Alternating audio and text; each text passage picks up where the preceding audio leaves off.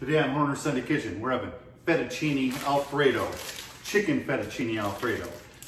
Got some fettuccine noodles. All you need is some olive oil, some heavy whipping cream to make the Alfredo sauce, and then a little bit of garlic, 2 or 3 cloves of garlic, some Parmesan cheese, of course, some chicken breast. You're gonna have to cut that up. You're gonna have to grill that. I'm gonna put it on the cast iron pan because the cast iron pan gives it some great flavor. And if you feel a little crazy, you can saute some mushrooms, which we probably will today, and add some spinach to it. So I think we're gonna do that today on Horner's Sunday Kitchen. This is an episode you don't want to miss. This is an easy meal, quick and easy, but it's impressive. So you don't want to miss it. Stay tuned. First thing we're gonna do, we got the water heating up for the fettuccine noodles. And then I have the oil, the olive oil. I put I'd say about half a cup of oil in here. So we're gonna add the garlic to it first. And of course I have a little garlic press here. It's not the best garlic press in the world. So I actually have 4 cloves of garlic in here. By the time I press it out, it only turns into 2 or 3. So there's a lot of wasted garlic inside of here. But we're gonna squeeze it in there and saute it, okay? Saute it, make sure you don't have any water it's gonna get in there because you don't want water in your oil. But then you just scrape this off. All right, so the garlic, oh, I can smell it already. Make sure you don't burn the garlic though. Have your whipping cream, heavy whipping cream standing by. Let that go a little bit. You don't wanna add too much garlic because it will overpower the taste. It really will. But yeah, just let it get a little bit golden brown. As you can see, the garlic's getting a little bit golden brown, and then start adding the heavy whipping cream. This is one of the easiest things to make, and people buy it in a jar. I don't understand. It's so much better if you just buy the heavy whipping cream and make it yourself. It's so much better. You don't have that manufactured taste to it. And it's just, this is it. This is it, a little bit of garlic, a little bit of olive oil, some heavy whipping cream, and some Parmesan cheese. That's it. You can even grate your own Parmesan cheese, or you can buy it pre-grated or whatever, you know. So, and this is a easy, quick meal. It only takes, you can get this done in the time it takes to boil the noodles. I mean, really, seriously. So, and it's so easy. So easy, and it'll thicken up. It'll thicken up here as it heats up, as the heavy whipping cream heats up. It'll thicken up and it'll be really nice. See this? Get a good garlic press. See how much garlic's wasted in there? That's a lot of wasted garlic in there. So that's why I have to do 4 cloves when I want 2. So I'm gonna get a better garlic press. Trust me, I'm going to. I don't like wasting that. I actually don't like peeling that much to get half. We're gonna stir this until it's thick, and then we'll be back to add the Parmesan cheese. I got this new egg slicer it's a Favia egg slicer, and it's one that doesn't have, you have to pull it open. But look at that, that's actual metal. It's not the wires that you usually get. And it also does strawberries and mushrooms, okay? That's why I bought it. I'm tired of those wire ones. I have a wire one that you just, and it's cute, you know, it looks like a chicken, right? But look at that, the wires are misplaced and everything. I'm so sick of those things, right? So I got this off Amazon. I think it was $14.99. Well worth it, because watch this.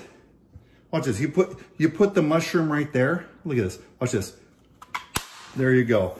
Look at that, even slices every time. Don't touch your cast iron pan though, because it's hot, all right? But look at that, it just slices it, no problem at all. I did this one just a minute ago, and then, okay. So I'm gonna add 4 mushrooms to this. 4 mushrooms, I'm not gonna overpower it, because I don't want it to overpower. And then see, you put it in the dishwasher, and then you put it in your drawer, and it locks shut. But it works for eggs, strawberries, it works for mushrooms. Best thing ever. This is actually the first time I'm using it, but it seems like it is well worth the $14.99 plus shipping and handling. I mean, the shipping and handling was free too because it was on Amazon Prime. So it was well worth it. And I'll keep you updated. If it breaks, I'll let you know. But man, it seems sturdy. It really does. That thing is, I mean, look at that. Those things are probably about, I'd say, 1/4 inch of metal. And it just goes right in there and it slices real good. So I'll let you know about that. Of course, I added olive oil. I always have this. My wife had it's a color applicator for her hair. And I rinsed it out real good. Actually, I think I bought this one at the store myself. But, and I always keep this filled with olive oil. So that way I can just, you know, put olive oil on anything and just spray it on there. It's really good. I've heard a lot of people using sriracha, the bottles. You just put a little bit of olive oil in it at the end of the sriracha. So you have a little bit of chili oil and it adds a little spice to your stuff. I'm going to do that too, but my wife doesn't like spice. So the reason you want to saute these and you got to get rid of some of the liquid before you put it in your Alfredo sauce. And mushrooms are full of liquid, like most vegetables. So I want to get off most of the liquid out of them, let them saute. And plus, when they saute on a cast iron pan, they really get a good flavor to them too. You add a little bit of salt and pepper to them, and you can't beat a sauteed mushroom. That's really good. So add a little bit of salt. Don't want to overpower the sauce with salt and pepper, because that'll just ruin it. You can add salt and pepper if you want to. I just don't want to. So right after this, I'm going to do the chicken on the same pan. So you can cut these up a little bit if you want. You know, cut them up right there. Saute them for a second.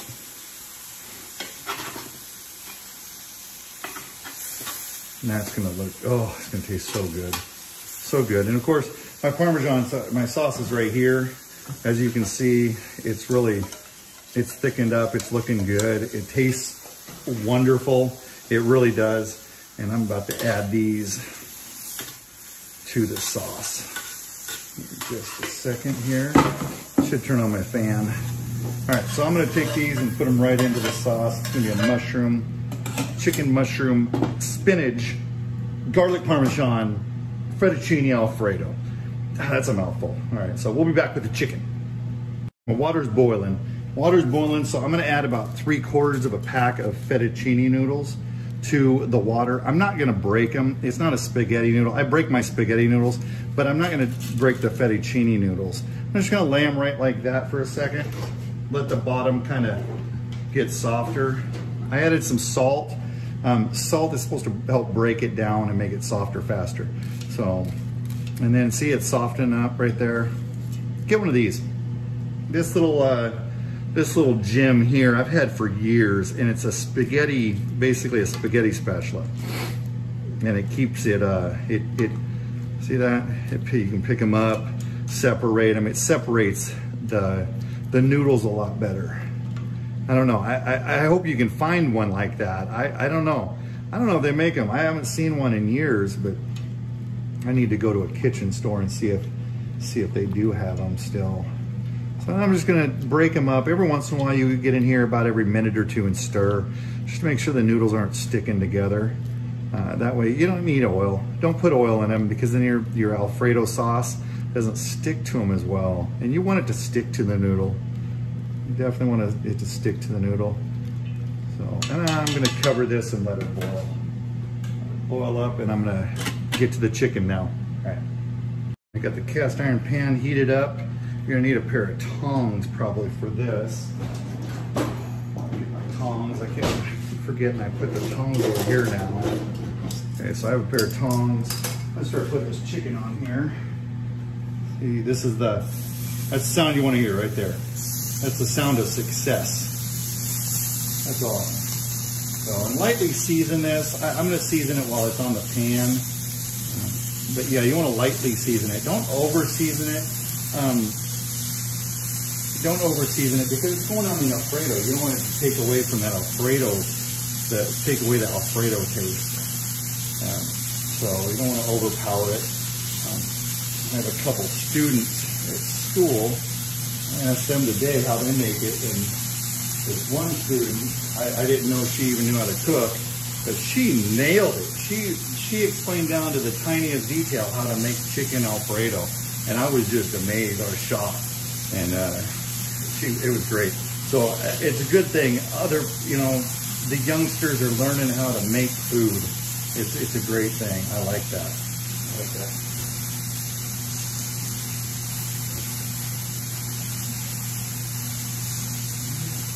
All right, I'm not gonna bore you with all this frying stuff. So I'm gonna put you on speed warp. See that? I just lightly pepper, a little bit of pepper, just a little sprinkle of salt on there, and we're good to go. I'm putting you on time warp, and we'll get this chicken done quick.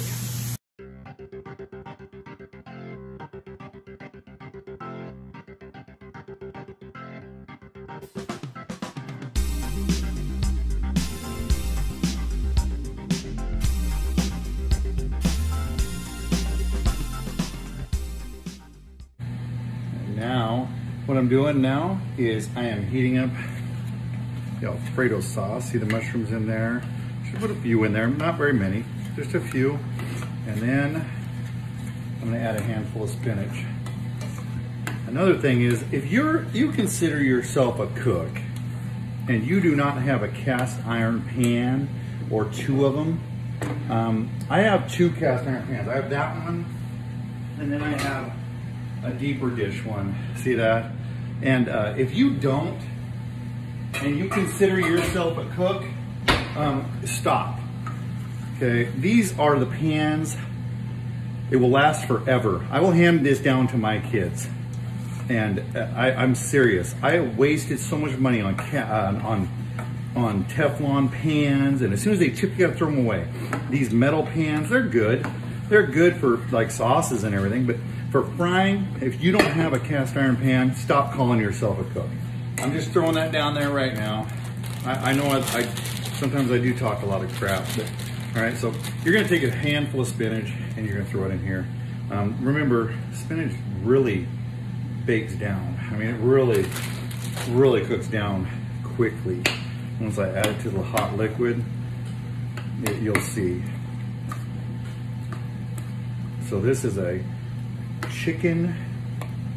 This is an Alfredo, a garlic Parmesan mushroom spinach Alfredo.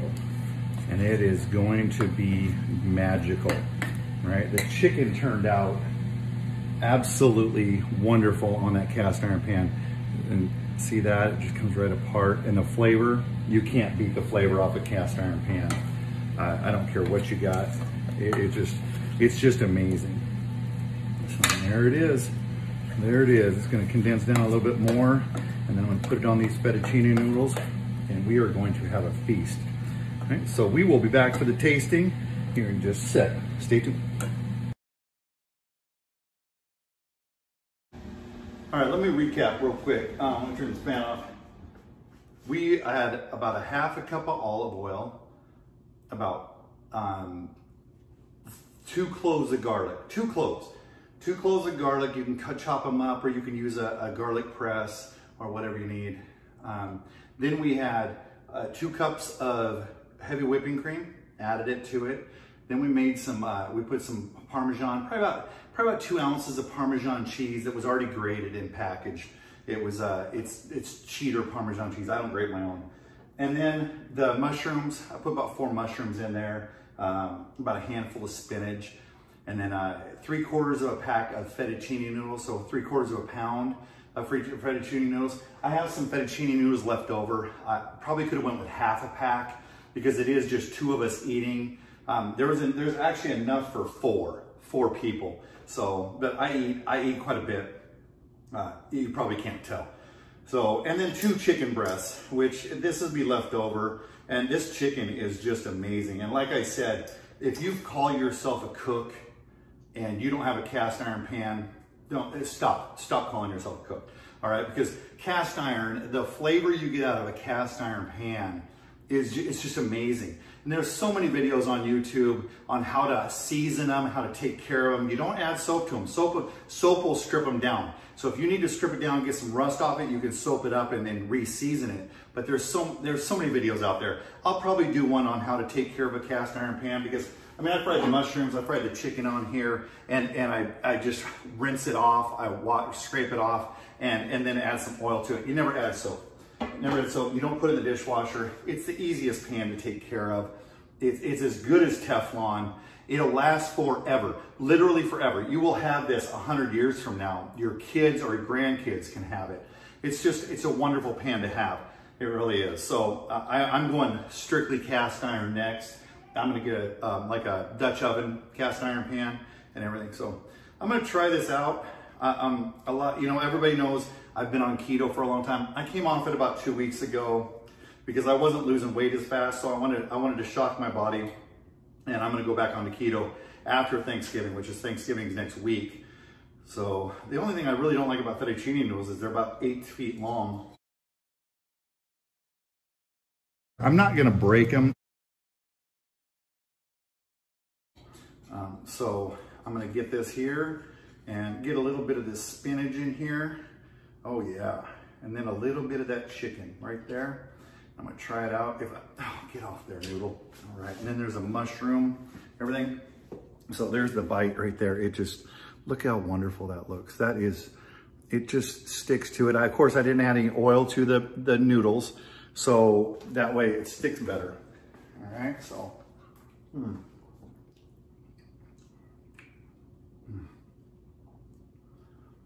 Wow. The salt and pepper on I just added salt and pepper to the chicken, and the chicken is just, it's so good. So good. The spinach, I can taste the spinach a little bit. The Parmesan cheese, the garlic. This is a wonderful meal. You can get this done in a half an hour or less. I think it takes longer to water for the water to boil, and then you have to fry it, you know, grill the chicken. But the Alfredo sauce, you can get that done in 5 minutes. So, all right, that's it for this edition of Horner's Sunday Kitchen. I hope you learned something. I hope you love this recipe. It's a wonderful recipe. I'll put it down in the description. And until next time. So if you like this video, hit the like button. If you haven't subscribed yet, try to subscribe. It's that little button, all right? And then hit the notification button, and you'll be notified when we post any videos, all right? So you have a great day. Stay safe out there, and I'll see you next Sunday.